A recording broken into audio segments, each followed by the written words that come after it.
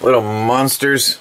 The chickens, all they can think of is food, food, food, food. I just fed them. I think it's 9 o'clock in the morning. And they heard me walking in the house. And they come running to the front of the cage, begging for more food. Now they're going back under the shelter because it's raining hard. It's been raining for, well, all day yesterday, all night last night. And the chickens are bunching up underneath that shelter over there. But, watch, if I rattle the door, they'll probably come running up. Oops, I missed it. Anyway, they start running up to the front when they hear me moving around here, begging for more food. I can't believe they eat and eat and eat and eat and eat and ask for more. That's all they live for, is eating. But anyway, it's pretty disgusting out there. I've got 2 days left of rifle season, and I'll be honest, I'm not going to go out right now. Got a sore throat. Sitting out in the trees and out in the woods day and night for a week in the cold and wet. It's not too healthy. But won't be going out today. It's too disgusting out there right now. Can't risk losing my health, and I want to get some projects done indoors today. But it sure has been raining a lot. I think my water tank over by the RV is going to fill up today, if it's not already. I haven't looked at it yet. Well, it's 10 o'clock. Raining really bad out there. There's my Roby, one of my Roby lights. Battery went out last night on me. I'll have to wait for a sunny day to charge it. I'm probably going to have to fire up the generator tonight because it's third day of no sunlight and my batteries are dwindling with 14 watts coming in and no power, a lot more than that going out, I should say. Sitting here in relative darkness during the days now. So yeah, anyway, I'm just waiting for the last video to finish saving. I'm a little bit behind on processing videos. Well, I'm late each day.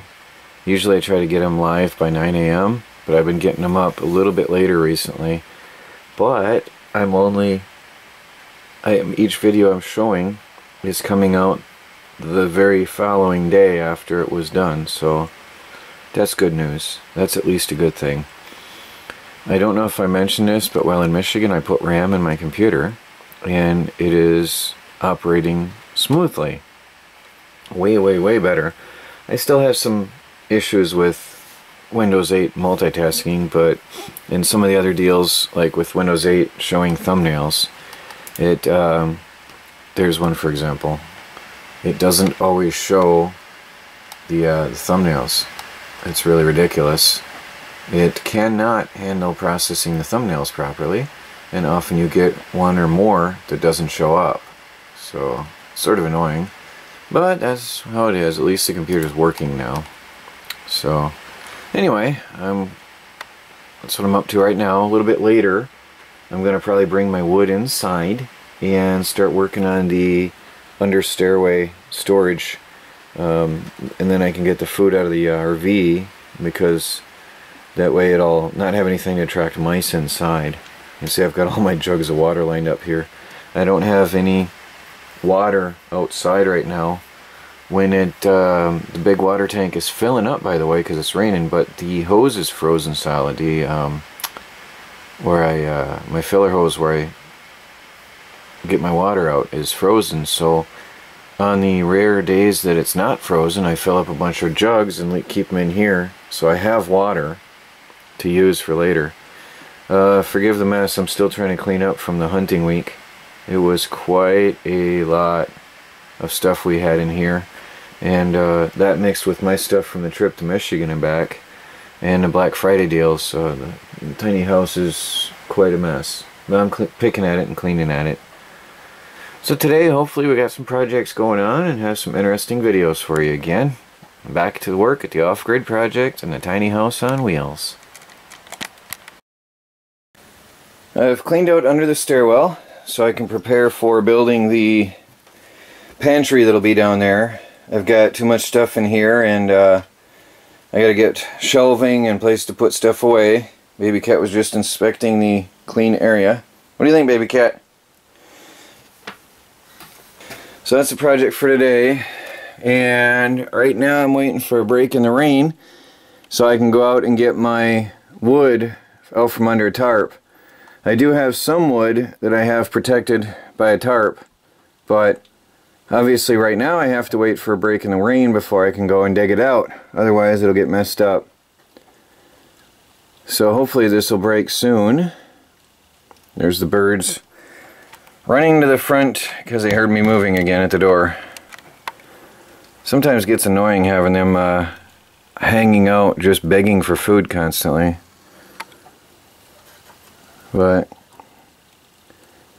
anyway, I'm gonna I guess I'll get back to video work for a while until this this rain stops, and then I'll be building. Have that closed off and try to get some shelves in there. Just fired up the old Bedini motor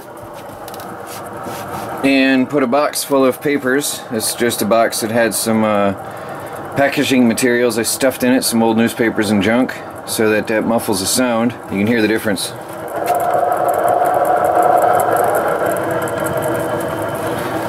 I'm going to look for something that covers it a little bit better, and that'll muffle that sound nicely. Yes, it is an old wheel, and the bearings are noisy, but it works. So my batteries, I just measured them. These are the old sulfated 6-volt golf cart batteries. Well, I wish I'd have caught that in camera. Baby Cat jumped into a box and sort of crashed. Anyway, these are...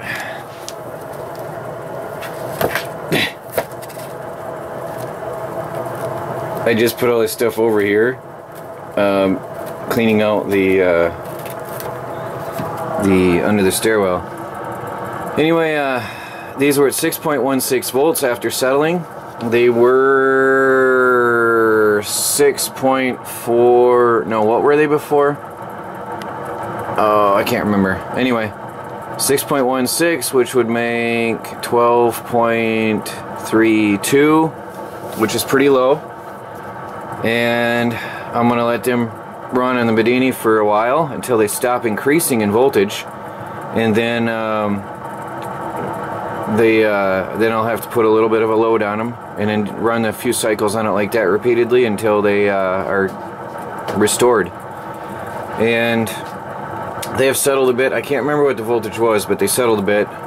This has been off for about 2 weeks now, and so they had 2 weeks to just settle down. But anyway, the process has begun again, and I will finish restoring the batteries.